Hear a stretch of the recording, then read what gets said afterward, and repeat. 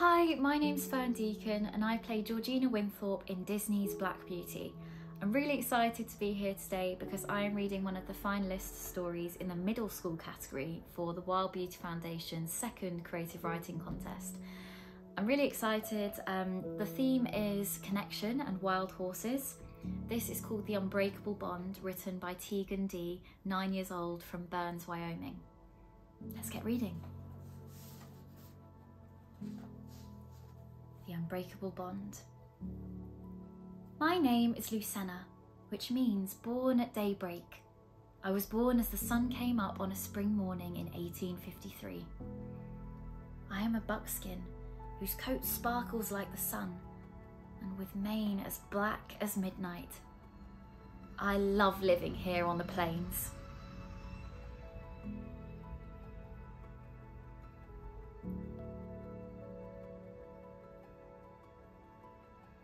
The Unbreakable Bond by Teigen D. My name is Lucenna, which means born at daybreak.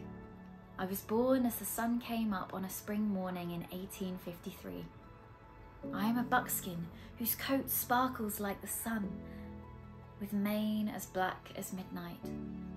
I love living here on the plains. Late at night, when I went for a stroll near the canyon, I saw a couple of horses.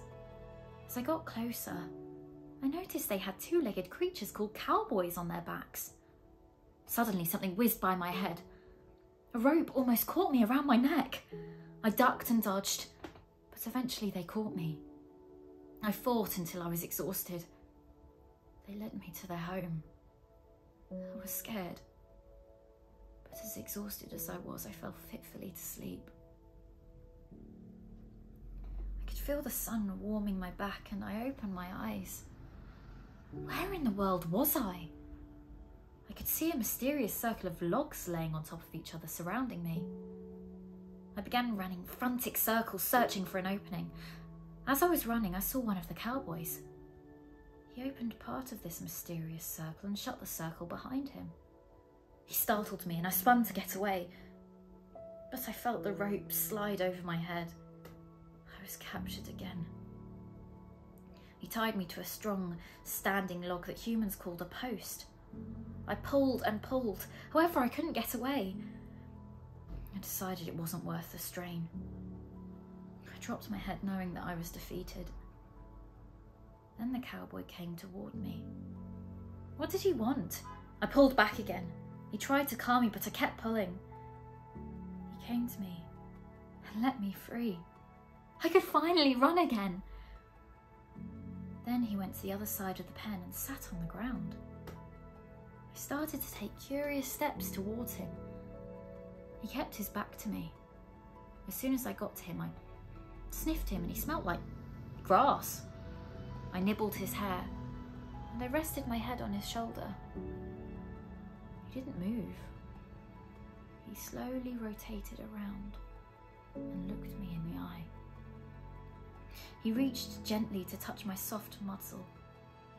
As soon as he did, he broke the moment of peace. I ran quickly away. He filled a water trough full of water and filled the tub with dry grain.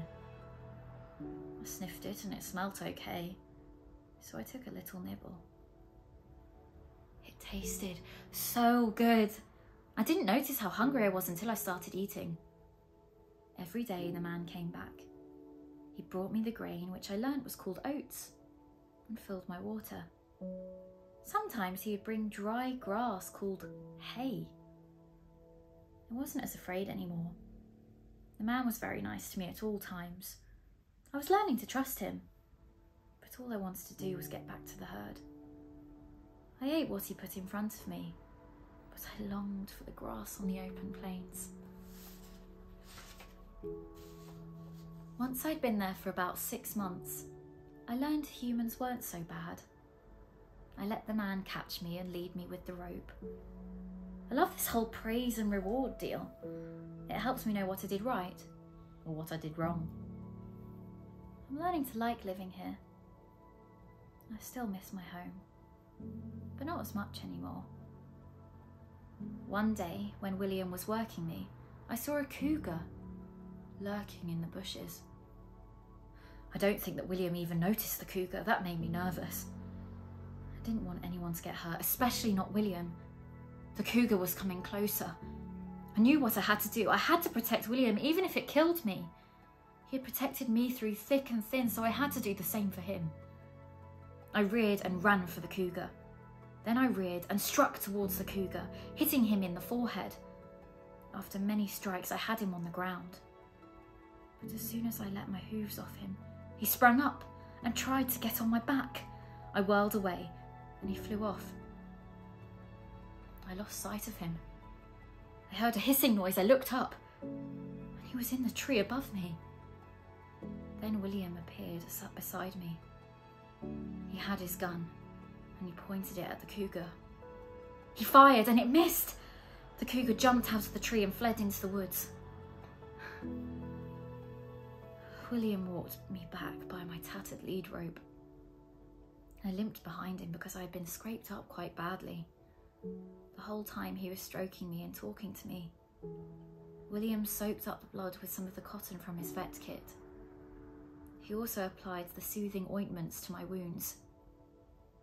He used what was left of the cotton to pad the bandage on my right forefoot.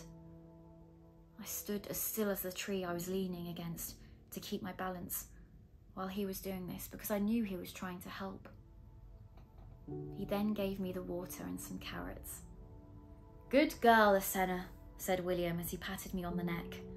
I nickered in response. "I've never had a horse as good as you. You protected me with your life when you could have run away," said William. I gimped along behind William's horse on the way back to my home. I was grateful to see the coral and William's homestead. I, Lucenna the Mustang, and William the Cowboy became the best friends and the greatest partners ever. William would turn me loose at night and I would go see my family, but I was always waiting for him in the coral the next morning. I was his horse and this was my home. We shared the unbreakable bond. Thank you for using your creativity to help protect wild horses, Teigen. I'm Fern Deacon and I stand with wild horses. Thank you for listening.